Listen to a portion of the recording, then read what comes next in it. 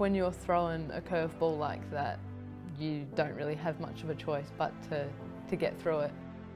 I think definitely my life and my journey helps me, I guess, get through those stages.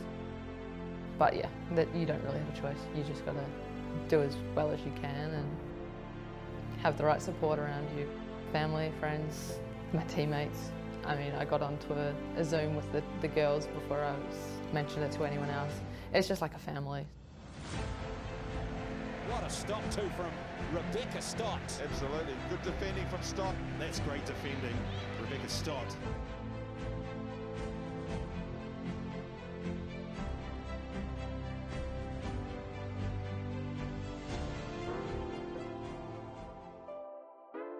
I come from a family of 4 boys and me, and we all just played soccer back in the day. So I was just one of the boys and yeah, played football and loved it. I grew up in Papamoa and lived there till I was 11, and then Mum and Dad went for a holiday and came back and said, yeah, we're moving, and I was like, no. Moved to Australia, and then I kind of worked my way through different clubs and working my way up the chain, I guess. I got into QAS, which is Queensland Academy of Sport, and I think that's where I really developed and learnt, I guess, my knowledge of the game. I think when I was probably 15, I was like, actually, I can get somewhere and make something out of this. I was in Australia then. I played for the under-20s, under-17s, and I think I could see that there was a career in it, there was a pathway, and that I can achieve that. I can thank Emma Kete for that. I think she talked to me. I was playing W League at the time, and she was like, you should really consider playing for the Ferns. And I always felt close to New Zealand. Growing up, I always went for the All Blacks, and I hated Australia. And so I think that opportunity to play for New Zealand came, and I jumped at it. I moved back across when I was, I think, 18 or 17. Made it into the Ferns for the 2012 Olympics, which was incredible. Choosing the country of your birth, especially New Zealand, there's a big connection with it. Obviously, my whole family's from New Zealand and it's my heritage. I was so proud to be able to play for New Zealand and put on this shirt. Oh, I was so scared. It was kind of scary, but I had been training with some of the girls in New Zealand, so I kind of knew some people, which was nice. You're a young, new player coming into a team that's established and full of senior players that have played for their country numerous times. But yeah, it was cool. It was a professional environment and it gave me a taste of real intense football. Christy Hill, I think she was a really good influence on me, and she always looked out for new players coming in. And then I think the ones around my age, Bowen, and then there was Rosie White and Wilkie. So it was good to have a good group of players that were my age at the time. I mean, it is scary going into that environment, but it made it a bit easier. Scoring a goal at the World Cup, scored against China. Ball comes in, people fall down, I volley it, goal, go crazy. I mean, that was definitely the best moment of my Ferns career. I don't know, the feeling was just crazy. Going to Germany as a, I think, 19-year-old was a massive step for me. I went there for 2 years and I learned a lot about myself and I grew. Obviously, being in a country where you don't speak English, kind of thrown into the deep end, and so that was such a good experience for me. And then obviously going to America and being in the W League, going through all the different countries, embracing their culture, I think it's helped me grow as a person and just have a bit of resilience to go through the hard times living away from home. It's shaped me, I think, to be the player and person I am now.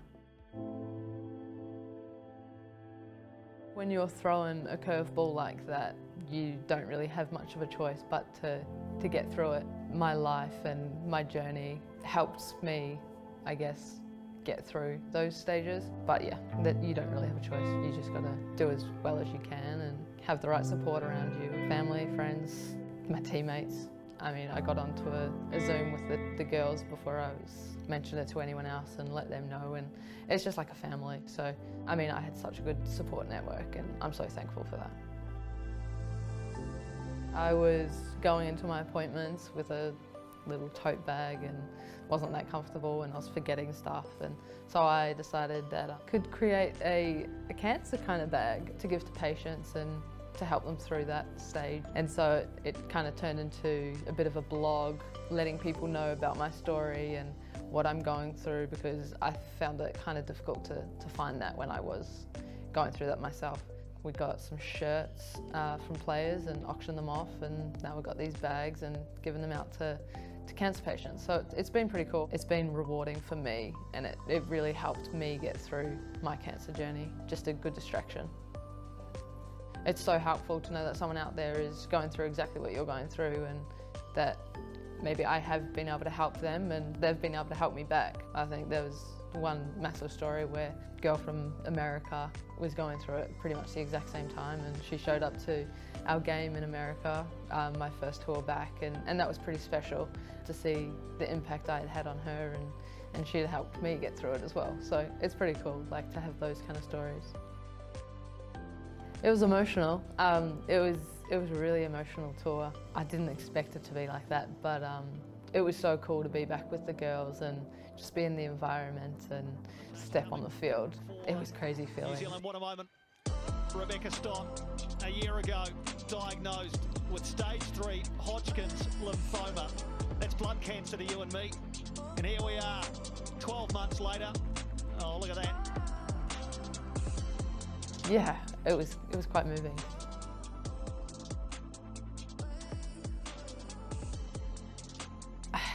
Got tackled from behind and had to get an ankle reconstruction, my spring ligament. So it's a 4-month kind of injury, and it was a bit delayed. So I think it's six months post that now, and I've been back on the field. So it's exciting to be back on the field, and it was so hard going through that after I just worked so hard to get back and be fit and ready to go. So it was a bit of a kick in the guts, but I'm back now, and it's exciting. It feels good. I don't think my perception of life has really changed that much. I think I have more of an emphasis on enjoying life and just being happy, because you never know what's going to happen next day or next year. Yeah, so just enjoying life. Continue being yourself, and you'll get through everything that comes at you, because what else can you do?